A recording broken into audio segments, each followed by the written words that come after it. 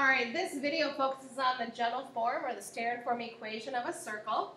And what we're going to teach you in this video is how to convert it to our standard form. So it looks more like this. So we can identify the center and the radius. So we're going to be doing completing the square. So earlier this school year we did reteach you completing the square from Algebra 2. All right, so I'm going to show you this example first, and then I'm going to do it again on the next slide in a little bit more detail. But I do like the textbook and the blue writing over here and how they kind of explain it. So it's kind of cool. So here's our equation in general form, and we want to convert it to standard form.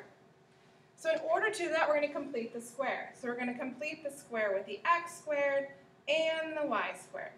So what you do is you take the x terms and put them together, you take the y terms and put them together, and then you have to complete the square by adding 4 to both sides and adding 9 to both sides, so it makes it a perfect square.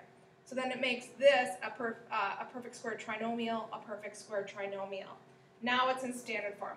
Yes, that went too fast. So I did promise you I'm going to do it in my own writing, kind of show a little bit more work for you. All right. So that's leading us to this slide here. So here's our equation in general form.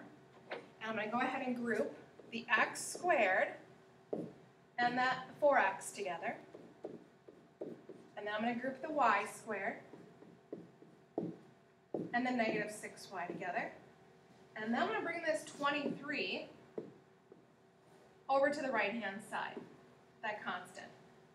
Now I've left a little bit of space right here and right here. And that's what's going to help me to complete my square. So how will you complete your square, we do this twice, is we're going to take half of 4. So what's half of 4? 2. And if you remember, what are you going to do with that 2? Then you're going to square that 2 to give you 4. So now 4 is going to be added right there. So now we just added 4 to the equation on the left-hand side. To balance it up, we have to add 4 over here. All right. Now I'm going to do the same thing again with my y piece. So I have to take half of my middle term, negative 6. So half of negative 6 is negative 3. Then I'm going to square negative 3. So negative 3 times negative 3 is 9. So I'm going to add 9 right there. Uh-oh, I just added 9 to the left side. I have to balance it up to add 9 to the right. All right, this is kind of messy. So I'm just going to go ahead and rewrite what I have. I have x squared plus 4x plus 4. I'm going to group those together. And then I have y squared minus 6y plus 9 together. And then on the right-hand side, I have 23 plus 4 plus 9. So I'm just simplifying that, making it a little nicer, not so much busyness going on. All right, now let's go ahead and factor. So in this first trinomial, perfect square trinomial, what are the factors of 4 that add to 4? Well, it's 2 and 2. So I'm going to go a little slower on this problem than your textbook does and write it like this. X plus 2 times x plus 2. And I can combine those together as x plus 2 all squared. All right, head over to my second trinomial, factor that. What are the factors of 9 that add to negative 6? Well, that is negative 3 and negative 3. So I can combine those together into one parenthesis, so it's y minus 3 all squared. All right, the right-hand side, let's clean up our constants. So 23 plus 4 is 27. 27 plus 9 is 36. And then 36 over here. All right, now we have it in standard form.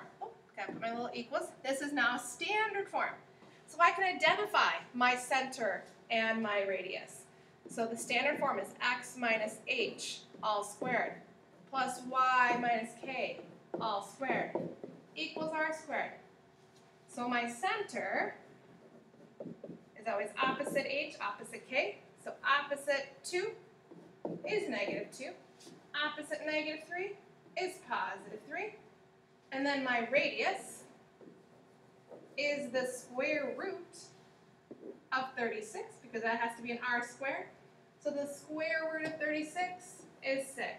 Now we could go on and graph this circle if we wanted to. We have the center, we have the radius of this circle.